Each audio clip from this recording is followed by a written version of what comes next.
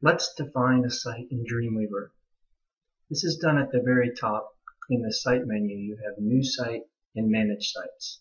Let's begin a new site.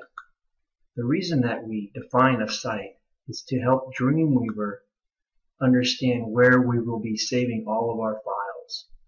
So the name that you make up can be any name. It's merely for your reference. Let's call it Today. Now this name is going to show up in the Files panel down here in the bottom right hand corner. You'll notice that Manage Sites link is also listed there in the Files panel. We are looking at the desktop right now. So let's choose our site name as Today, and let's click the Browse Folder and specify a location for our site.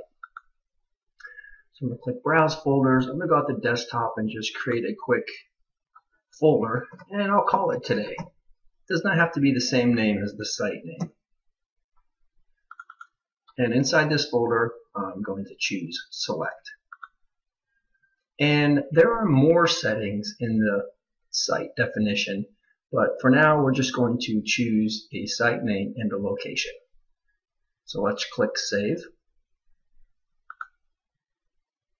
And now when we look at our Files panel, we can see that there is a location saved where we can start working on our files.